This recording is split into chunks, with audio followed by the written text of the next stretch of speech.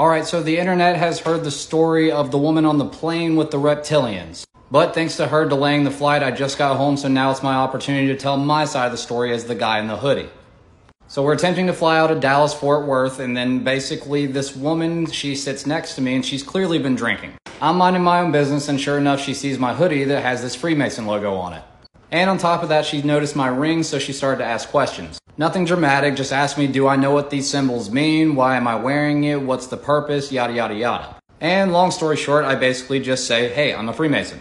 I even briefly explained how I educate about Freemasonry here on TikTok. Next thing I know, she basically starts to grill me about low-level Freemason and that it's all Satanism and that it's ruled by reptilians and blah, blah, blah. So I simply put my hood up and I started to ignore her and basically just mind my own business. She starts getting louder and louder, and then basically she's like, you know that they worship Lucifer at the top, right? So I looked at her dead in her eyes and I said, I am Lucifer.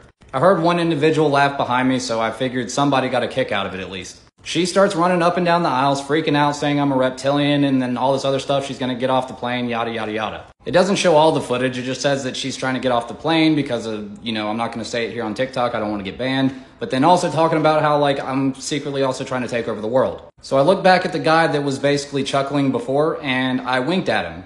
So I basically whispered something under my breath saying that, Freemasons don't care to rule the world, we rule the universe. And I looked back at the guy that was laughing before and just kind of winked at him because he started laughing again. Well, I didn't think that she could hear me, but evidently she did, and it actually escalated it even further, and then they delayed the flight, and so on and so forth.